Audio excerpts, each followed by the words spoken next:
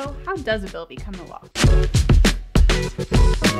First and foremost, it needs to be introduced. This can be done by one legislator, multiple legislators, or a whole committee. Afterwards, the bill is given a number, which we will use to reference it. If it comes from the Senate, it will start with SB 1.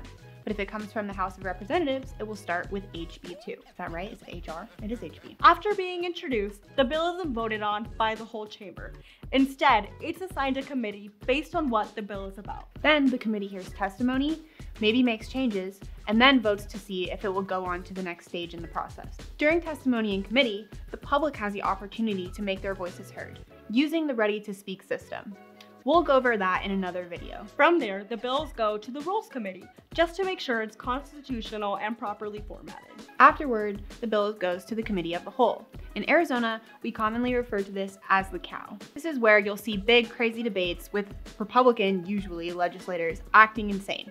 This is also where other members outside of the Bills Committee can make proposals for amendments on the bill as well. After the cow comes the third read.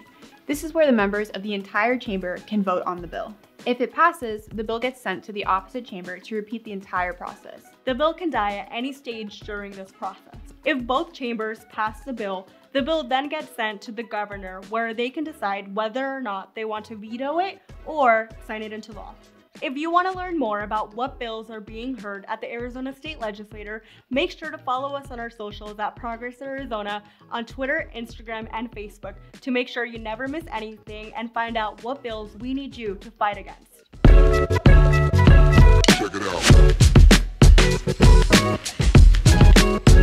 out.